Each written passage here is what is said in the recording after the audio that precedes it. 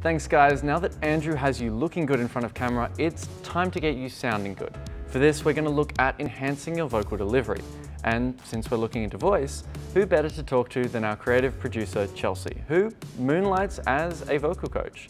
Now Chelsea, what is step one when it comes to using our voice to present? Step one for using your voice when presenting is got to do around breath and how to use your breath, and that usually comes from some form of warm-up.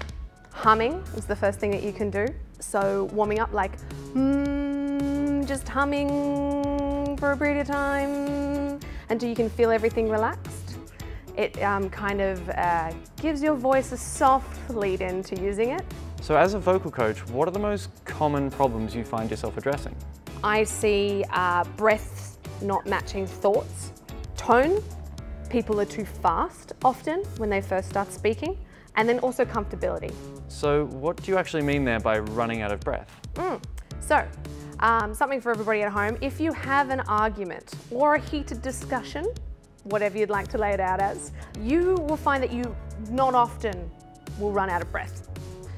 Your brain does this amazing thing where it kind of knows where your thought is going and then takes a breath to support that. However, when you have a scripted piece, you don't know how long the thought is and you've never seen the script before, you will often run out of breath. So Chelsea, what are some things we can do to feel a little bit more comfortable with a script? So doing the breath box is one way that we talk about re-establishing your breath so you can feel more comfortable.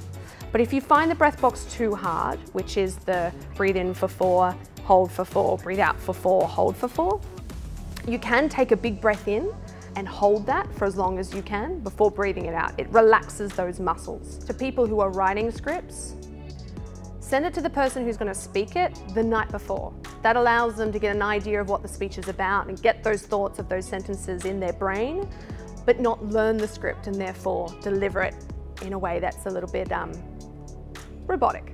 Well, Leighton and Nathan, I hope these tips have helped. Just remember, read your script the night before, hum to warm up, and before you go on camera with all those nerves, focus on resetting your breathing. Now, before I go, I thought I'd give you a little tongue twister challenge just to see how warmed up you really are. See how you go with this.